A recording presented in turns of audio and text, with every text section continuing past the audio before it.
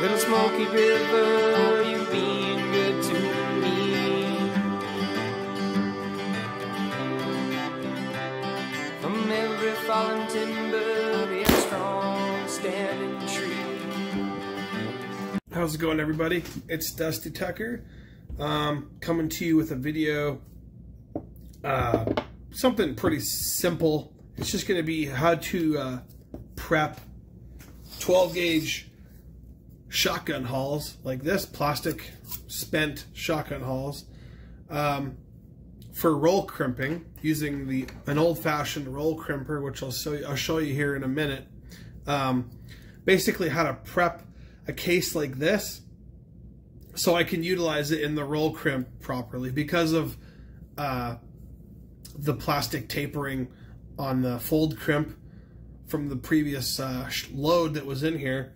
There's a couple of methods that you can do you can use my old, I have a tool here that I made a while ago. You can use this and put some heat on it to kind of reform the plastic, but I find the full length shell too much, and the roll crimp, if you try to roll that much material, it's just gonna it's gonna squish it down into a really thick, hard block, and it's gonna be a lot harder to feed into your shotgun than it would be if you cut this down about 3/4.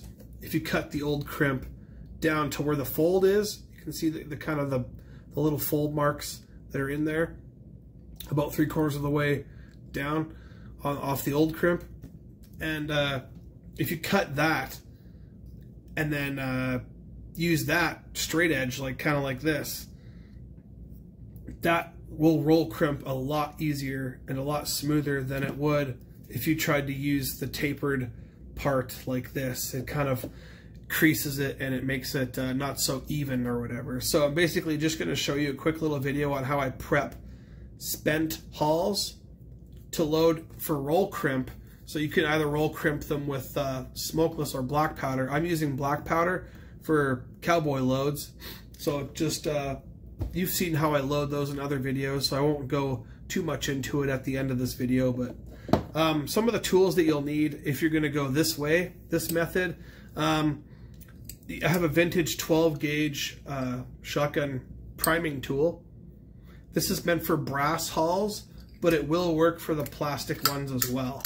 It will fit the plastic ones in there. You could use them for those too as well.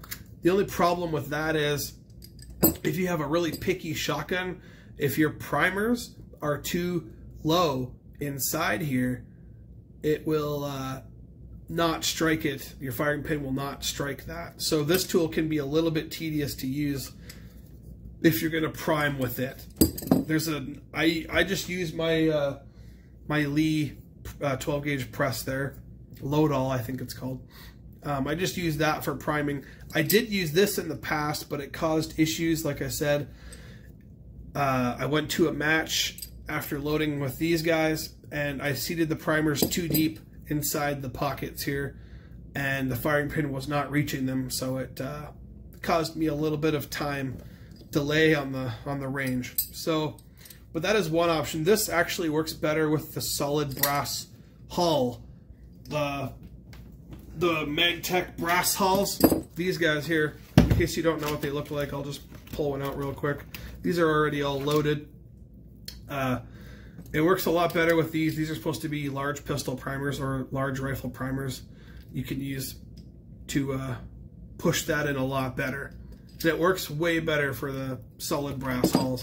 I don't shoot these too much because I only have the one box of 25, and I kind of want them to last as long as possible. But if you're in a pinch, you could load with these. This tool, I think, this vintage tool only cost me $5 at a gun show that I went to. If you don't know what they look like, you can just screenshot this or whatever, so the next time you go. But make sure you bring an empty hull with you, because this one, I did find a mark on it once upon a time, but if the seller is not very sure, what I did was I brought an empty 12 gauge hull with me to the gun show so that I could make sure that it fit in that recess perfectly. Then you know you have the right tool, so you don't get a 20 gauge or a 410, but that's obviously too small. But anyways, so I'm just gonna go through and show you how I cut that. I kind of made a little tool. I have a bunch of little wooden tools here. I got a depriming tool that I made just out of a dowel, and I put a hard washer on the back there to absorb some of the hammer impact. But I just use a wooden hammer for it anyways, so it's not like I'm hitting it too hard. So I'm gonna kind of see if I can flip the camera angle and show you kind of a first-person view of what how the operation goes. I'll flip that around. Okay, so I got the camera back as far as I possibly can. It's actually at the edge of my table, so I'm gonna have to flip camera angles again, cutting this to kind of show you what I'm doing. So I got the camera right in front of me. My voice is kind of shot still. I'm still sick. I was supposed to go to a shoot this weekend. I really wanted to go, but I can't. I didn't want to get people sick, so I just stayed home. So these are some of the homemade tools that I made. It's just a wooden hammer. Just used 2 pieces of dowel, made a hammer, big whoop, nothing special. This guy was a little more complex. I took an old iron square nail and hammered it in this way first, dead center, and then I kind of I stretched it out first actually, and then I hammered it in, and then I cut the end off, and then I took it on the anvil and just kind of rounded it to a point big enough that it would push the shotgun primers out, and then I just put a T-bar on it with a washer and a screw holding it in there just to kind of help absorb some of the impact. And so, like, this is a spent one. This is a fresh one. I haven't done anything to it yet. So what you can do is you can just grab a wrench, and you want to use the recess in here. Just place this on there, grab this, and it always centers itself out pretty perfectly. So you just push the dowel in there until you feel it stop a little bit. Grab your hammer. Of course, some of them are a little more stubborn than others. There we go. So it's gone. Took it out.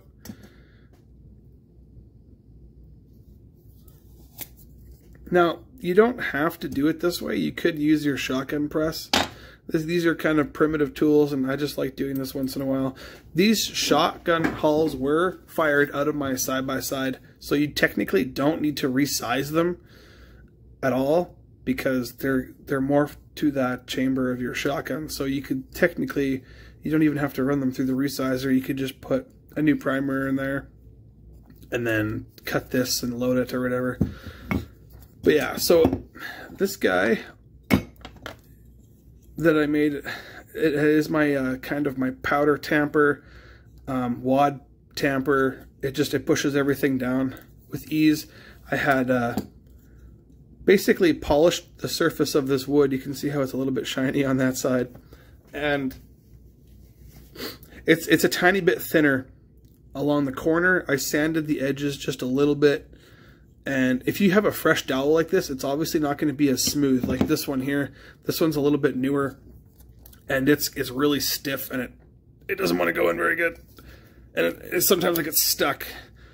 But if you kind of like take it and sand the edges and kind of, I just took like a piece of wool, and just like, not steel wool, just regular wool, and just buffed the crap out of it.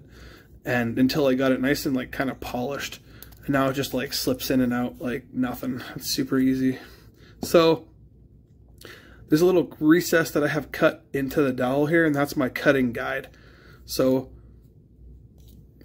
you'll see it go inside, and there it's going to be right where that fold is, and I kind of know that, so that when I'm cutting with just an X-Acto knife like this, I'm going to cut right, I'm going to aim right for that fold. And I can't do it right now because the handle, the T-bar on here is going to go tung, tung, tung, tung, and make a really uneven, rough cut. This camera is right where I want to do that, so I'm going to have to swap angles again. Okay, so this might be reversed because I'm using the screen side of my camera so I can actually see what I'm doing. So basically, I find that little groove, push it in, You can see how it went into the groove. I know it's in there. And now I just take it and spin it. It'll just follow that groove. Boom. And now you're going to have a relatively even cut. You're going to have a more even cut if you tried to free aim it. And just to check it, let me pull this old plastic ring off. You can check it and you can see how it kind of overlapped a little bit right there. So you can take your knife and just try to cut that off as well if you really want to be specific with your cuts. I try to be as specific as I can. And if it just won't go, if it just keeps pushing the hull or whatever, don't worry too much. It's not that big of a deal. There we go, got some of it. I want to make a new tool at some point that somehow will have a blade embedded into the wood so that I can just keep taking the dowel and spinning it and it'll cut as I go until it's where it needs to be. And that would be the best bet, but I just haven't designed it yet. I haven't gotten around to it. Maybe if I start making copious amounts of black powder shotgun shells, I'm going to want to do something like that along the line. But for now, that works really good. And I have a little bit of uneven pathing on that. You can see you don't really want that when you go into a roll crimp because it's going to fold these ends harder than it's going to fold that recess. So I'm going to try to like just get it as flat as I can just using my knife, just kind of eyeballing it. Another thing you could do is grab a Dremel with a sanding bit and just kind of go around the edges, but that's pretty decent. That'll work all right. That'll be fine. Sometimes it cuts a lot smoother, and this is a solid cut. And I just used my multi-tool saw to make that recess. I just took one of my pre-cut ones, stuck this in there, and followed the line to make that the line wherever you wanted it to. So that's the cutting method. So now you pretty much have a case that's ready to go for the roll crimp. Okay, so just for the sake of the video, and in case you guys are curious, I'm just going to go ahead and load up a couple with the roll crimp. I think I do have a video on it, but maybe I'll add some things that I didn't know or didn't try before, and we're gonna go through it this time. So all the stuff you have in front of me is basically what I'm using, except for the knife in the back and a couple odds and ends. So I got some fresh primers here, so we're gonna try and use this priming tool, because that's the first step. What we're gonna have to do is grab a hull. We need a primer. So we're gonna take one of these old school 209 Federal primers, and we're gonna stick them in just a little bit of the ways like that. Okay, so this is what I was talking about. Sometimes the inner primer will push in farther than you want it to, so it can be helpful if you use a piece of flat metal to kind of help push it in. This is, I didn't come fully prepared for this video, so I'm just going to try the priming arm on my bench there. Just push it in there. So there we go. If I just push this in by itself, you can see how it pretty much just puts contact on the middle part of the primer. I don't want that because I don't want the primer being pushed inside too far. So if I use just a piece of flat metal or whatever you got lying around like this, it'll work. So there we go, and I can feel that. So that's gonna work. So we're good. We're good there. So then we got our primed. So now we need some powder. So I'm going to be using Schutzen. Schutzen. This is triple F. Maybe I won't use Schutzen. I don't really want to use triple F. I think I'm going to stick with double F. I got some GoX. What I was going to show you though before I get started, this is the little spout that I made. This is the GoX. This is the GoX lid with just a soldered piece of brass to make a spout instead of buying them, because you know it's me, it's my channel, I'm all about saving money. I came in with some Schutzen powder, came into contact with Schutzen powder, so I'm pumped to get some of their stuff. This lid is interchangeable on those containers. How freaking awesome is that? Look at that. That is pretty sweet. So you can actually use these lids on the same. Kind of cool. Just in case you didn't know that, that's just a little, we'll call it just a little black powder life hack, I guess. Something like that. So we're not using Schutzen. We're just using double F GoX. That Schutzen was triple F. Okay, a weird lid that I made, don't ask. So we're going to be shooting, we've got here 65 grains. I know it's a little overkill. You could probably get away with 60, but I just feel like doing 65. So we're going to go 65 grains. If it bubbles up on top, no worries. I just flick it down a little bit. If you have a little extra, whatever. Nice and clean pocket. Something I forgot to mention before, the depriming tool that I made does not wreck the pocket. I have checked. The whole entire stem goes inside. So when I'm pushing from the other way, it's not wrecking nothing, before any of you guys comment on that. I made sure of that when I made that tool. So there we go. There's the 65 plus grains of powder in there. So now we take my tamping tool, this sucker, we just push down on there. Listen to that crunch. We want a little bit of crunch. That's good. I just do that just for some extra, and nothing really sticks to the dowel, in case you're worried about that. So now we need other components, which I obviously did not have ready, but I'll get to it. We have some fiber wads. We're going to need those. And I've gotten grief on this before, but I'll use nitro cards this time. That's actually a felt wad. I don't know what that's doing in there. These nitro cards, these thick cardboard nitro cards, I'll use them for the sake of the video, but if you have just playing cards, come on, 3/4 playing cards that I just punch out, those will work just fine.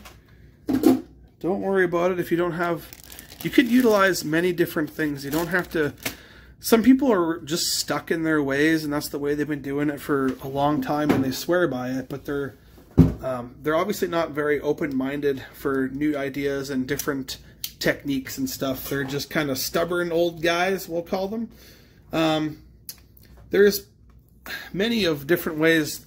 You can use cards, you can use nitro cards, you can even use just straight up fiber wads right over the powder. It'll work, it's fine, there's nothing wrong with it. I haven't had an issue.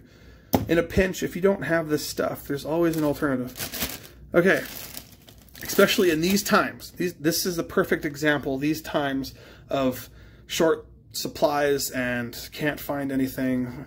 You could even use, if you don't have a nitro card or nothing, you can use cream, or I say cream of wheat. Is that what it's called? Shredded wheat. You could throw shredded wheat on top of the powder and just pack it down like crazy, and then put your wad on or whatever. It'll work. It'll work. There's nothing wrong with that. You don't have to have a nitro card. For hunting and best accuracy, maybe go ahead and use a nitro card, but for cowboy action, anything works. You could use wasp's nest, for crying out loud. Like, I got some of that right here. I could use this and shove it in there. It's gonna work. That's what they used for muzzle loading percussion shotguns. Why wouldn't that work in a hull? There's absolutely nothing wrong with that. You can use whatever you want. Just pack the powder down. As long as you have compression, that's the main thing, right? You don't want any air gaps in there. Okay, so now I'm going to try and do this. This is going to be kind of awkward. So what I like to do is stick the nitro wad or whatever you're using on top of your dowel, and then kind of stick, oh boy. Well, okay, so we're going to put it on the end there. I have the camera in front of my arm, so this is kind of difficult. Get it started anyway. There we go. Push it down inside. Now, if you really want to, you can take your hammer. I just have a... It's completely safe, people. This is a 14-ounce piece of leather. Nothing is going to happen. You don't have to use your hammer. I just did it because it's really hard to push in like this when my arms are so far apart because I got the camera right in front of me. It is fine. Like I said, this is really thick leather on my bench. And for anyone that's going to give me grief about primers on bench too, well, same thing. Okay, so there we go. We're good to go. We got our 65 grains of powder in there. Now we need a wad. So we got a nitro card in there. Now we need a wad. Send a wad down inside. Same method. Take your rammer punch or whatever you want to use.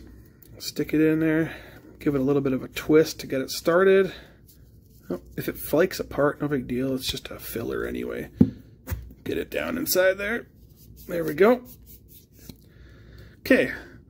So that'll absorb some of the recoil. Those fiber wads are awesome at absorbing recoil.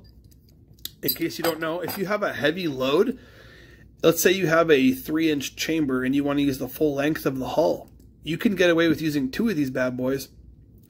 And it'll really help absorb some of that recoil. You won't even know it's a 12 gauge. It'll feel like a 20 gauge or a 16 gauge. So there we go. Now we're basically ready for shot. Now I like to do a little extra. And like I said in other videos, I like to take a piece of playing card. I used a 3/4 inch punch with a playing card. Now the reason I like to use a playing card on top of the wad is because sometimes the shot will get absorbed into the wad and you'll lose, I don't know, probably not very much shot, but you'll lose a little bit of that shot because it's going to get stuck inside the wad. So I just like to put a playing card on top. There. See the playing card? Now the shot's not going to get embedded into there and you're not going to lose some of your shot. It's going to actually help out. Okay, so we have our, I wish I had an antique piece for measuring shot, but all I have is this plastic one. That's all I could find. So we're just using 7.5 shot, and we're using just straight up 1 ounce of shot. So we're just going to measure out 1 ounce of shot plus some, whatever. I always do plus. And then we're going to shoot that into here. And you see that space that's on top there? That's pretty much what you want for the roll crimp. You don't want any more than that because it'll cause, if you don't have enough material on top, you're not going to get enough of a roll crimp to keep the shot from rolling out. And if you have too much, like I said, it's going to bunch it all up and you're going to have a really hard, sharp edge, and it's going to be hard to load into your shotgun. So you kind of want to justify what you have. It takes a little bit of getting used to before I made this notch on here, knowing where to cut the shells. It took a little bit of figuring out. So now I'm going to use this because I want to be able to write on it and kind of see it. So I'm just going to put playing card on top, and I'm going to want to kind of roll it and push it down and get it as firmly in there as possible. Oh, see, sometimes that does happen, but that's why we had extra. 3 individual shot didn't go in there properly, but that's fine. There, I'm going to push this down as flat as we can make it. So that even that is quite a bit for the roll crimp. I could have gotten away with a little more shot, but that's fine. Okay, so now we have to go over here. We're going to try this with the camera. Hopefully the camera doesn't fall off on me here. So this is the old roll crimp tool that I was talking about. I was really bored last summer and I went on eBay and I found this sucker for only 20 bucks.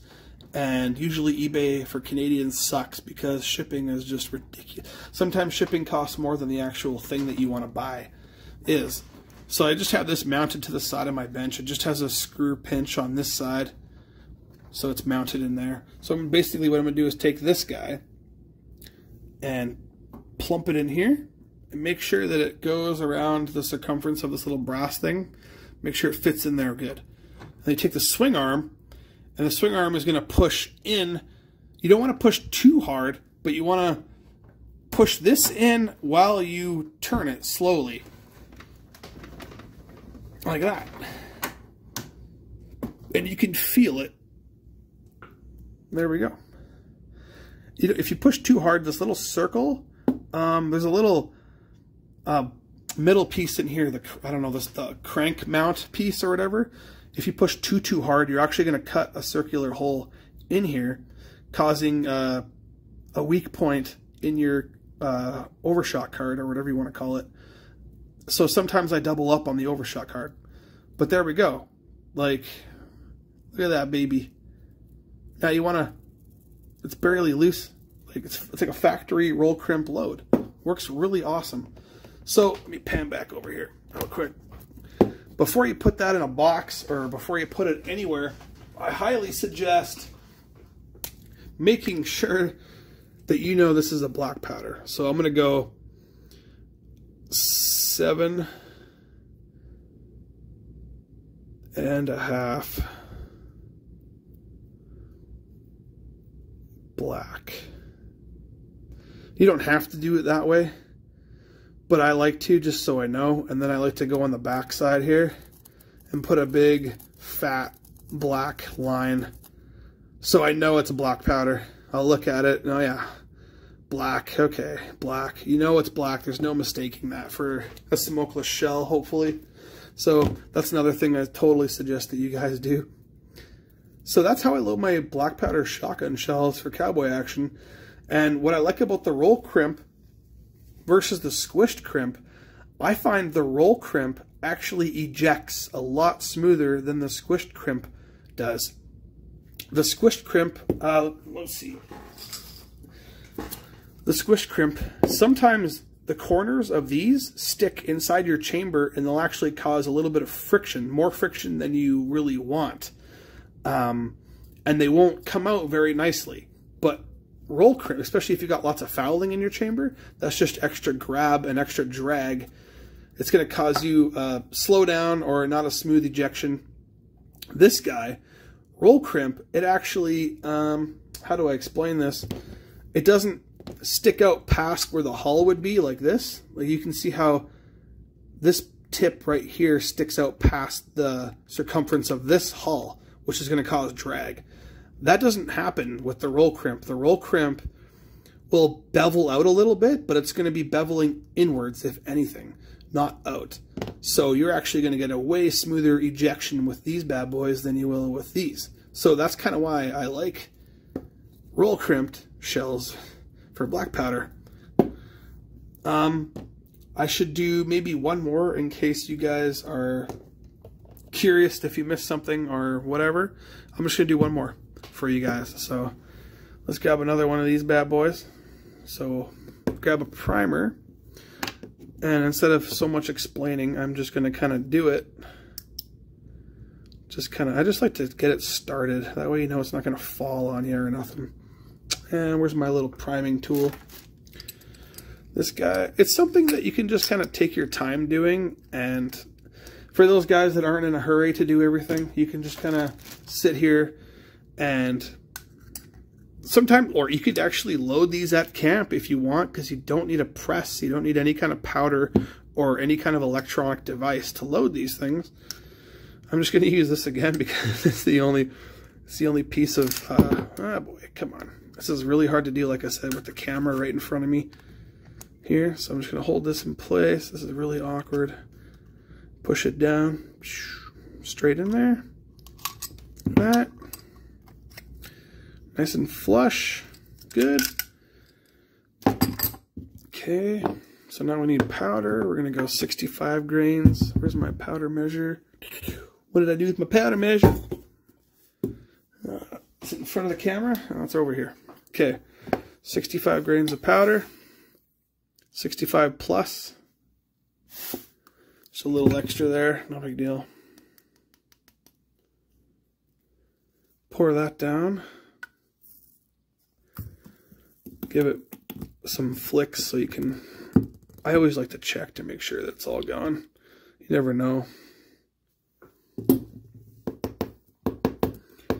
Now, I could just put the wad in and squish it down, but I like to do this separate. Crunch. Powder's in there. I'm going to grab another nitro card. Stick it on the end here.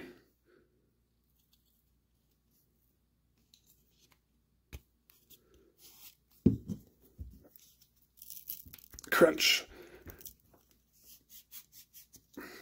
All right. So we're good there. Now we need a fiber cushion wad. These ones do have a little bit of a harder surface, but I still don't trust it. I think I'd still rather use a card on top of it. Get it in there.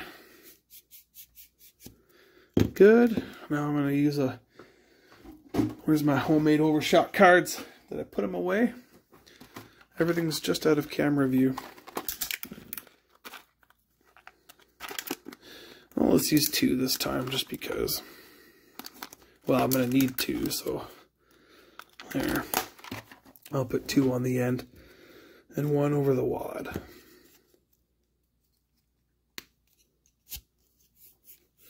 That guy. And then we need our 1 ounce shot. 1 ounce plus.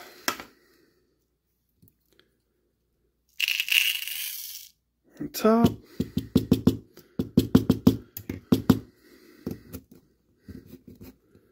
I like to kind of get it flat before I put my card on top. In this case, cards. Oh, look at that. That one's perfectly white. Nice. We'll use that one on top. Get these guys in there. Kind of push it down and twist it to make sure it fills every little gap possible. Now we come over to the roll crimp. Old school roll crimp. Zoom in just a little bit. Alright. Push and twist.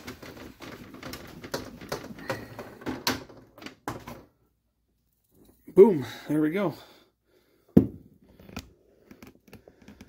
Perfect.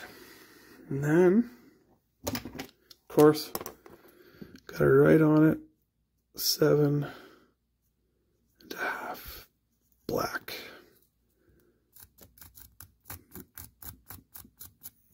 There we go. So that's how I load my black powder shotgun shells for cowboy action. I love, and it just looks vintage too, hey? Like roll crimped shells like that look pretty dope. Love it. So that's pretty much all I got for you guys for this video. I hope you liked or maybe used something that you could use, or found something that you could use to make cool little roll crimp shotgun shells like this. And the one thing I like about these is they'll never really unroll, and you won't get shot to pour out. So these suckers are going to hold in there for eternity. They're not coming out. Nice, even. That's what I was talking about. Both of them that I did there. Nice, even, flush roll crimp. They're going to feed into your double barrel beautifully. They're going to shoot nice, and they're going to eject flawlessly. So you don't need to have a fancy press to load stuff like this. You can just make your own tools. Take time doing it. Of course, I can load them a lot faster when I'm not nestling a camera in front of me. I could probably load 25 in half hour or so. Maybe less, depending on if I'm, if I'm watching something in the background or whatever, or if I'm listening to music and having a drink and visiting friends or whatever.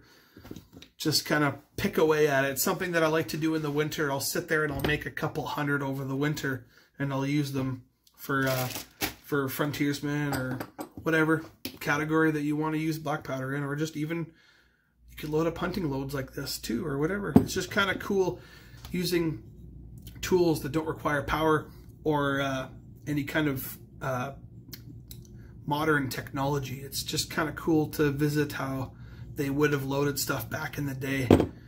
Maybe not with a plastic scoop, but maybe one day I'll find a metal one. But it's just fun to do stuff like this once in a while. Anyways, keep shooting black powder, guys. Have a good weekend. We'll see you next time. Dustin Tucker signing out.